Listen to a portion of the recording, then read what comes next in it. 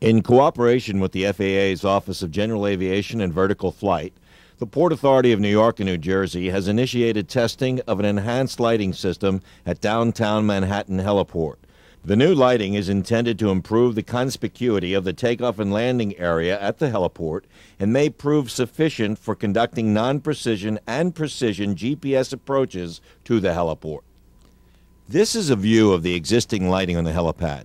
The output of these lights is much higher than standard.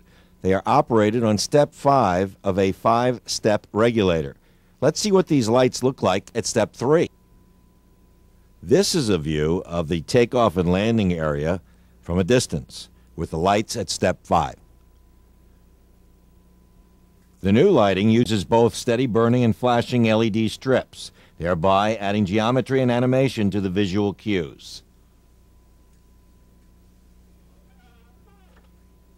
With the existing helipad lighting at step 5, let's see what the steady burning LED strip adds to the presentation.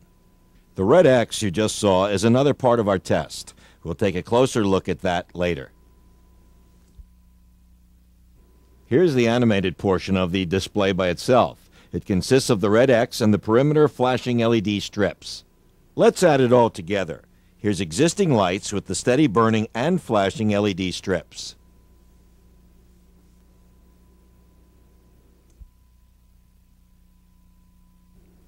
Let's take out the existing lights. We still achieve an excellent outline, if not better, with these new lighting elements. In fact, if we take out the animated portion of the display, we still achieve excellent visual cues for the takeoff and landing area.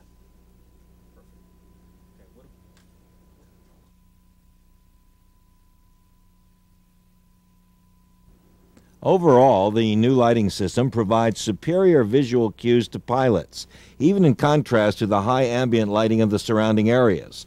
The Port Authority intends to conduct a full pilot survey of this new lighting system to determine its adequacy as a standard helipad lighting technique.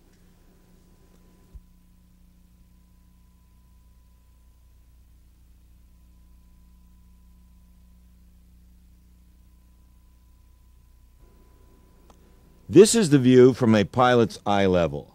Certainly, ample cues are available while on the helipad.